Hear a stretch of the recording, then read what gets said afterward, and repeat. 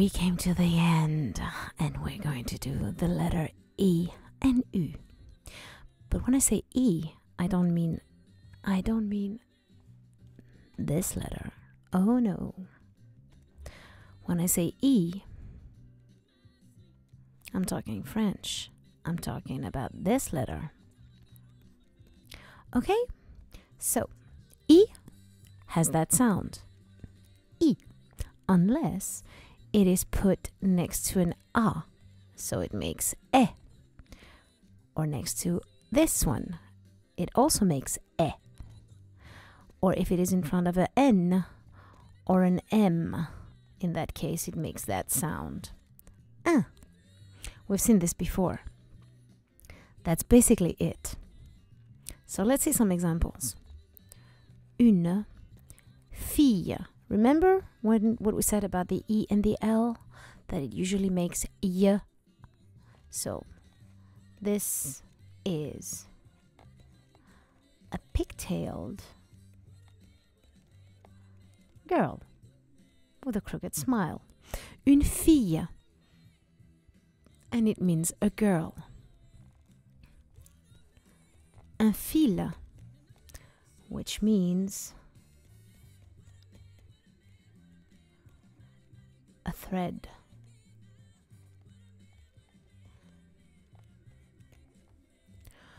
Une file means a queue of people or any kind of line.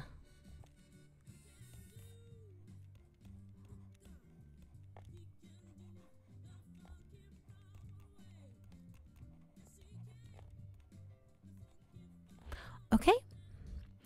Une fille, un fil, une file. Okay? Now I'm gonna sound like a real ignorant because I am too lazy to even find out how this is pronounced. I'll explain it to you. Now, we have seen in the past that this is en, correct? But in this case, it's an exception.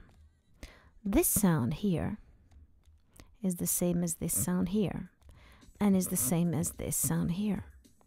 We already knew about this too. But in this case, because this word is an exception, they all sound the same. And it's pronounced, can you guess? Un, we do the liaison, un Indien. And of course, it means an Indian or a person from India. And this is the part where I said that I am an ignorant and lazy because I don't know if they're called Hindou or Indien. These things keep changing all the time. But it definitely means an Indian.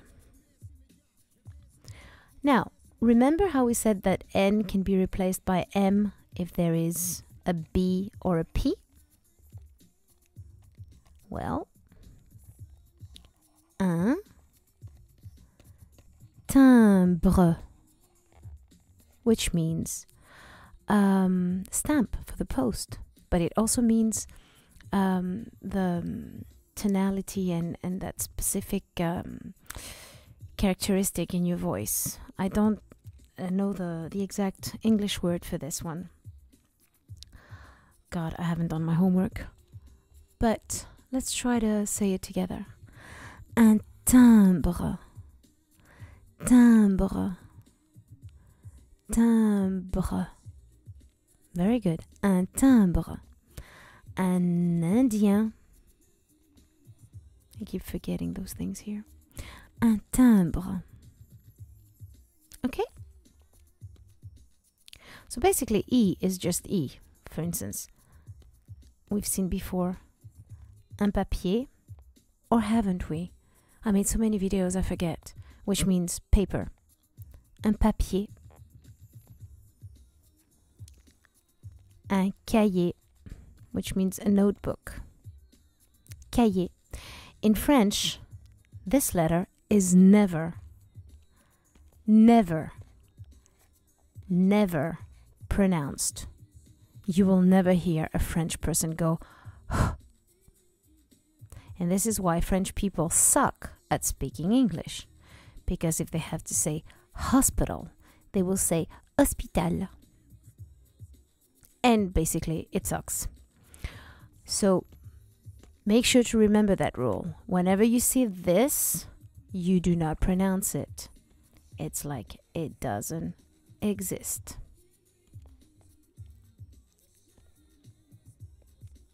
Okay? So this is for the E. Of course, like in most languages, E with two little things like that is to separate it from whatever is next to it and make it sound E. For instance, if you have E, if you put this, then it becomes I. I think it's pretty understandable. And for the letter U, we already know that this makes un, which is one of the basic sounds. Huit, like we said, we don't pronounce this. Huit, and it means 8. Huit. And an exception again, an album. I don't think there are many words finishing like that unless they are directly coming from Latin or something. And it means an album. So it's one of the few times when you don't actually pronounce it. So that's it. That wraps it up for the E and the U.